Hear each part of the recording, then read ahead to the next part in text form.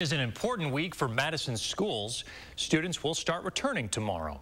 It was March 15th, 2020. The City County Health Department shut all schools down.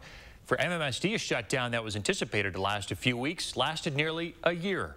The district recently let me inside to see how school has changed. It's almost time for Madison students to start coming back to school. Starting tomorrow, the empty halls of Frank Alice Elementary are expected to once again have students for the first time in nearly a year. For Candace Terrell, it's been difficult. It's not how she imagined her first year as principal.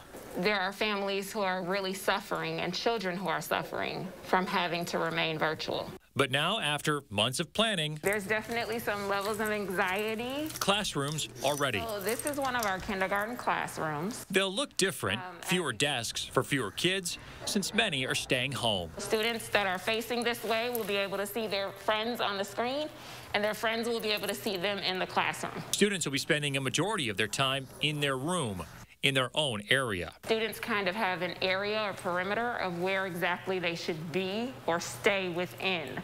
Gym will be in the classroom. That's what the yoga mats are for. This year we will not be sharing community supplies. Instead, they have their own boxes, so they're not sharing. Lunch will be brought to them.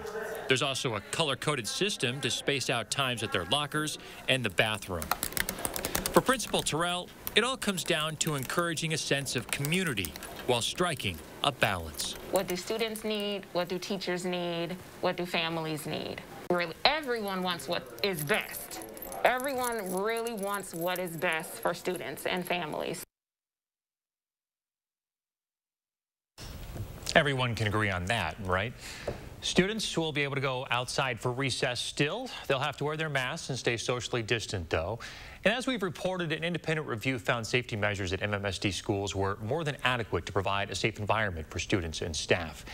MMSD is doing a phased return for a few grades so far that they've announced. So kindergartners will start tomorrow, first and second graders the week after that, followed by preschoolers.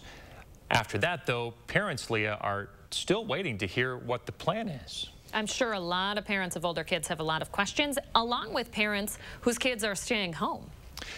Absolutely. These parents just want to know what the plan is regardless. And if you keep pushing the return date back, before you know it, we're going to be at the end of the year and they won't be back in school for much longer anyway. The superintendent has said that he's not sure when or if beyond third grade is even going to come back this year. Fascinating. We will find out.